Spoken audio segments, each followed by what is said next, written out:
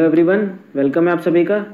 तो इस वीडियो में डिस्कस करने वाले हैं ग्रीन्स थ्योरम पे। क्वेश्चन आया था गेट 2019 में, वो हम इस वीडियो लेक्चर में डिस्कस करने वाले हैं। तो ग्रीन्स थ्योरम बहुत ही इंपॉर्टेंट टॉपिक था, तो मैं ग्रीन्स थ्योरम आपको ऑलरेडी एक्सप्लेन कर चुका हूं अपने प्रीवियस वीडियो में। तो अगर आपने ग्रीन्स थ्योरम का कंसेप्ट नहीं देखा तो एक बार जाके देख सकते हैं।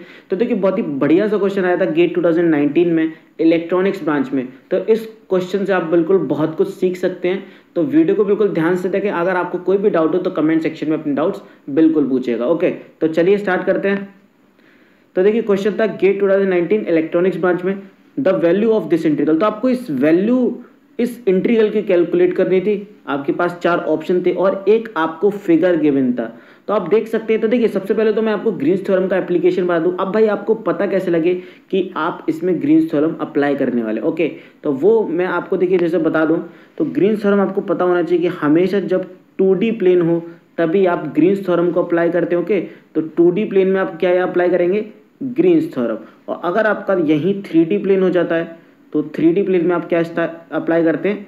Stokes theorem. तो ये आपको बिल्कुल पता होना चाहिए अच्छे से कि स्टोक्स थ्योरम कब यूज करते हैं, ग्रीन्स थ्योरम कब यूज करते हैं। ओके, अब यहाँ पे आप देख सकते हैं एक्स और वाई के टर्म्स हैं, यानी कि 2D प्लेन दिया हुआ है, तो यानी कि आप ग्रीन्स थ्योरम अप्लाई कर सकते हैं। अब ग्रीन्स थ्योरम की एक कंडीशन होती है, जो लाइन इंटीग्रल होना चाहिए वो क्लोज्ड होना चाहिए। तो देखिए, यहाँ पे बिल्कुल क्लोज्ड है। और आप देख सकते हैं जो हमारा ग्रीन्स थ्योरम होता था, तो हमने देखा था कि जो क्लोज लाइन इंटीग्रल होता था, ओके, तो f1 dx plus f2 dy, यानी कि आपका इंटीग्रल इस फॉर्म में होना चाहिए, तभी आप ग्रीन्स थ्योरम को अप्लाई करते हैं। ओके, तो ये तो बिल्कुल बेसिक था, जो डेफिनेशन मैंने आपको बताया था ग्रीन्स थ्योरम का जो फॉर्मूला होता है।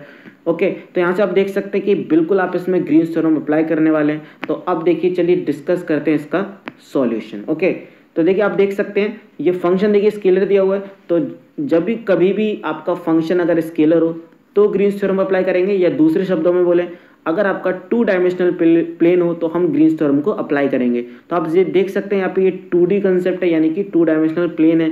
तो यहाँ पे हम सिंपली ग्रीन्स थ्योरम यूज करने वाले हैं। तो आपको पता लग गया कि ग्रीन्स थ्योरम क्यों अप्लाई कर रहे हैं। तो ये सारी कंडीशन होती है ग्रीन्स थ्योरम की, तो वो सारा कुछ सेटिस्फाई हो रहा है, इसलिए हम यहाँ पे ग्रीन्स थ्योरम को यूज करने वाले हैं। अब देखिए, यहाँ पे ये स्टेटमेंट लिखा हुआ है मैंने ग्रीन्स थ्योरम का।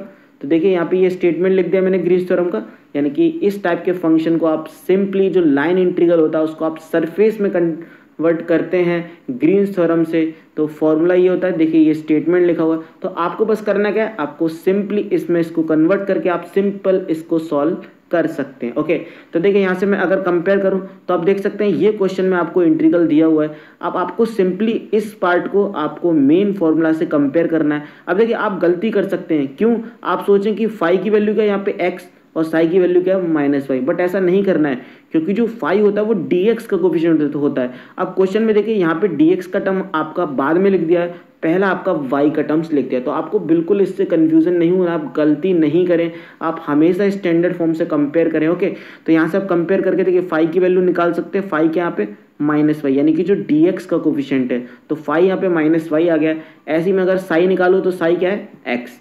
अब देखिए, आपको दो ये वैल्यू चाहिए, del psi upon del x और del phi upon del Y. तो यानी कि आप इसको सिंपली पार्शियल डिफरेंशिएट करने वाले हैं। तो अगर मैं इसको पार्शियल डिफरेंशिएट करूं विद रिस्पेक्ट टू वाई तो मुझे -1 मिल जाएगा, और मुझे यही तो निकालना था। देखिए यहाँ पे आपको ये कैलकुलेट करना था, तो यहाँ पे मैंने निकाल लिया -1। ऐसे में del psi upon del x निकालूं तो कितना आ जाएगा? एक्स का डिफरेंशिएशन 1, तो यानी कि 1 आ गया। अब ये दोनों वैल्यूज उठा के आप इस फॉर्मूले में पुट कर दीजिए। तो देखिए मैंने यहाँ पे पुट कर दिया, तो ये +1 और ये -1 क्या हो जाएगा? ये प्लस हो जाएगा, तो यानी कि 2 हो जाएगा। तो 2 कांस्टेंट, 2 मैंने यहाँ पे बाहर निकाल लिया। तो सिंपली हमने लाइन इंटीग्रल को कन्वर्ट कर लिया सरफेस में ग्रीन्स थ्योरम से। फॉर्मूला आपने सिंपल कंपेयर करा, ये दोनों वैल्यूज निकाली, यहाँ पे पुट कर दी। ओके, तो अब हम इसको सॉल्व कर रहे हैं। तो 2 मेरा बाहर आ गया। अब देखिए यहाँ पे ये बच रहा है double integral dx dy over the reason. Okay, तो यहाँ पे मैं आपको पॉइंट बताऊं, जो डबल इंटीग्रल होता है किसी भी रीजन में, ओके, dx dy, तो ये आपका रिप्रेजेंट क्या करता है? ये आपका एरिया रिप्रेजेंट करता है। तो ये आपको बिल्कुल पता होना चाहिए। और अगर आपका ट्रिपल इंटीग्रेशन हो, ओके, dx dy dz, तो ये आपका रिप्रेजेंट करता है वॉल्यूम। ओके, तो ये पॉइंट आपको पता होना चाहिए। तो यहाँ पे देख सकते हैं, ये देखिए एरिया रिप्रेजेंट कर रहा था, यानी कि अब एरिया किसका निकालना है? एरिया आपको इस जो ये डायग्राम दिया हुआ है वो निकालना है। ओके, तो आप देखिए इस फिगर को ध्यान से देखेंगे तो आप देख सकते हैं कि देखिए यहाँ पे ये तो एक रेक्टेंगल बन रहा है और ये यहाँ पे ये आधा क्या है, यहाँ पे आधा ये सर्किल है। तो यानी कि इस पूरे रीजन का एरिया क्या होने वाला है, रेक्टेंगल का एरिया प्लस हाफ सर्किल जो है यहाँ पे ये उसका एरिया। तो आप एरिया जानते हैं रेक्टेंगल का क्या होता है, लेंथ इंटू ब्रेथ। तो यहाँ से आप निकाल सकते हैं। अब देखिए लेंथ आपको निकालना है, ओके, और ब्रेथ निकालना है। तो आप इस रेक्टेंगल को देखिए तो यहाँ से आप ये निकाल सकते हैं। तो देखिए 4 - 1 यानी कि ये कितना आ गया 3। ऐसे आप ब्रेथ निकाल सकते हैं। तो 3 ऊपर कोऑर्डिनेट है और नीचे क्या है आपका 1। तो यहाँ से 3 - 1 क्या हो जाएगा 2। तो लेंथ आ गई हमारी 3 और ब्रेथ आ गई 2। अब देखिए ऐसे सर्किल की अगर मैं ये रेडियस निकालूँ तो ये क्या है मेरी, ये रेडियस है। तो यहाँ से आप रेडियस निकाल सकते हैं। 5 - 4 करेंगे तो आपकी रेडियस कितनी आ गई 1। तो आपने सारी वैल्यूज निकाल दी। तो यहाँ पे सिंपली पुट कर दीजिए 2 हमारा एज इट इज़ रहने वाला है। तो देखिए यहाँ पे मैंने पुट कर दिया। तो ये एरिया क्या हो गया, यानी कि जो एरिया है हमारे पास वो सरफेस का एरिया, फिगर हमको गिवन है। तो area of rectangle plus area of half circle. तो एरिया क्या होने वाला है रेक्टेंगल का, हमने लेंथ निकाला 3, ओके, और ब्रेथ क्या है 2। तो 3 × 2 और देखिए ये 2 मेरा एज इट इज चल रहा है।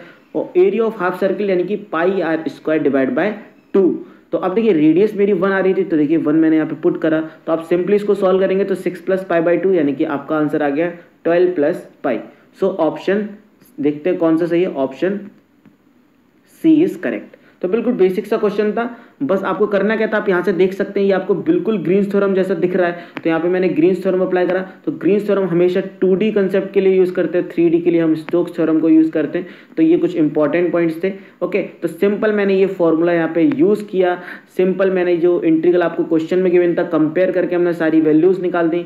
ओके, सारी वैल्यूज निकालने के बाद हमने इसमें पुट करा। तो डबल इंटीग्रल में हमने ये कन्वर्ट कर लिया। सारी वैल्यूज पुट करने के बाद हमारे पास ये बचा। तो ये जनरली क्या था, एरिया। यहाँ पे एक आपके पास फिगर गिवन है, एरिया आपने निकाला। एरिया क्या हो गया, जो रेक्टेंगल का एरिया है plus half area of circle. तो दोनों को प्लस करा, हमने सॉल्व कर दिया। तो आंसर आ रहा है 12 + π। तो बहुत ही इंपॉर्टेंट कंसेप्ट था। ग्रीन्स थ्योरम का बहुत ही अच्छा क्वेश्चन आया था। ओके, तो इस टाइप का क्वेश्चन प्रीवियस ईयर में देखने को नहीं मिला है ग्रीन्स थ्योरम में। अब देखिए यहाँ पे क्या किया, जनरली जो क्वेश्चन आता था उसमें सिर्फ आपको एक ही फिगर बन रहा है, या तो ट्रायंगल हो या रेक्टेंगल हो या कोई भी फिगर हो। बट यहाँ पे क्या है, यहाँ पे 2 फिगर को मर्ज कर दिया, यानी कि एक तो हाफ सर्किल आपका और एक आपका रेक्टेंगल, दोनों मर्ज कर दिया। तो इसलिए अच्छा क्वेश्चन हो गया। तो वैसे क्वेश्चन में कुछ नहीं था। मैं हमेशा बोलता हूँ आप बिल्कुल बेसिक अपने फॉलो करें। बेसिक कंसेप्ट अगर आपका क्लियर है तो क्वेश्चंस आप कैसा भी हो बिल्कुल सॉल्व कर सकते हैं। ओके, तो बस प्रैक्टिस करते रहिए। तो ये ग्रीन्स थ्योरम का क्वेश्चन था। ओके,